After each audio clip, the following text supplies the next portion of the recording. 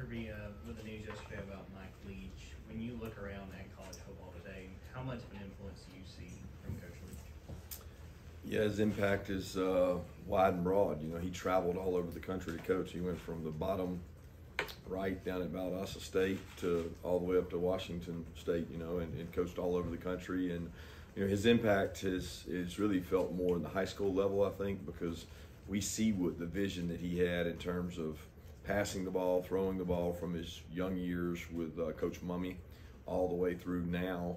But what you don't see is the trickle-down effect that he's had where we go watch a high school team play and the elements of his offensive system are pervasive. I mean, it's like all over the place. And, you know, it changed the game from when years ago it was wishbone, triple option, and you couldn't watch a high school game without wing tee, veer option, triple option, wishbone, to now you actually see more air raid elements than you do those.